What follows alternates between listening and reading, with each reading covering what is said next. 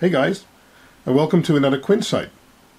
Do you guys own a laptop and would you like more battery life? Stay tuned for this tip.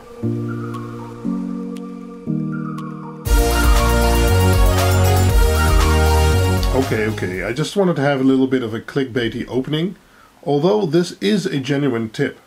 So my current laptop I've had for about 3.5–4 years, and lithium batteries degrade about 10 to 15% per year depending on how you use them. So degrading battery time once your laptop gets older is normal, and since they are now all fully sealed and you can't replace your batteries anymore, well, that sucks.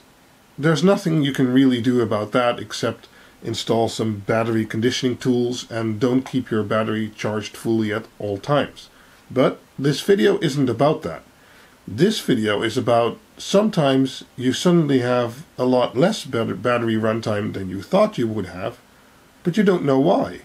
I've encountered this issue several times already during the lifetime of this laptop, and it turns out that it's a setting that gets changed in Windows. So I'll open up a screen capture over here and let's run through the settings and what's happening. Okay, you should be able to see the screen over there. Looks good.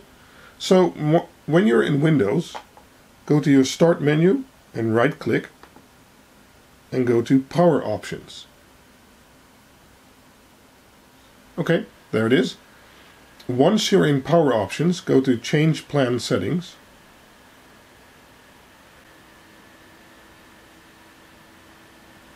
And once you're at this window, go to Change Advanced Power Settings. In that window, we're looking for something called Processor Power Management.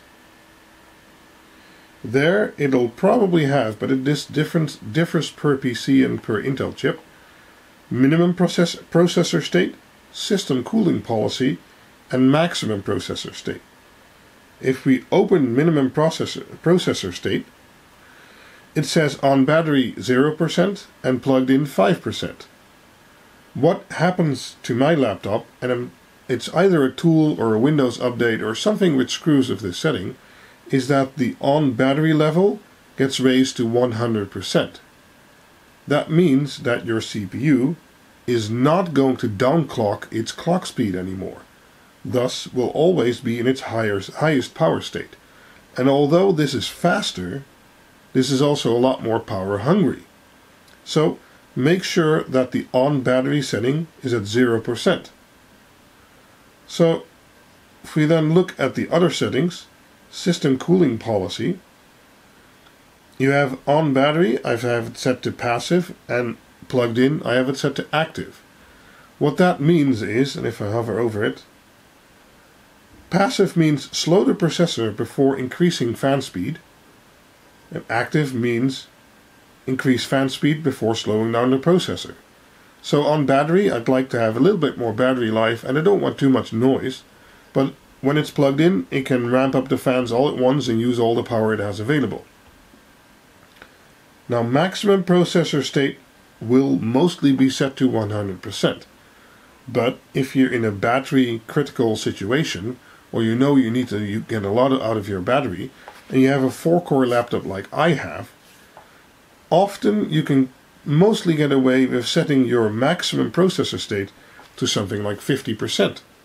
So that will mean your processor doesn't ramp up anymore, but you can still use all your cores.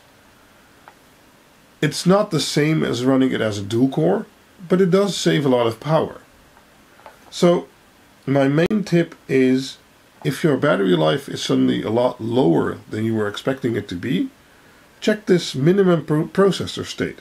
For me, sometimes it suddenly flips to 100% and my battery time gets, I think, about halved. Normally I can get about 3 hours out of this laptop still, and if it's at 100%, it's only about, I don't know, 1.5, maybe 1 hour and 20 minutes. So it has a big effect. So for other battery tips, Linus Tech Tips recently did a good video. I'll have it linked in a card and in the description. And if you have any good tips, let me know in the description. And I would really like to know if someone else finds their setting also at 100%, and if we can figure out which tool or which update or whatever is causing this, because it's really hurting the battery life. So, thanks for watching, and I'll see you guys in the next video. Bye-bye.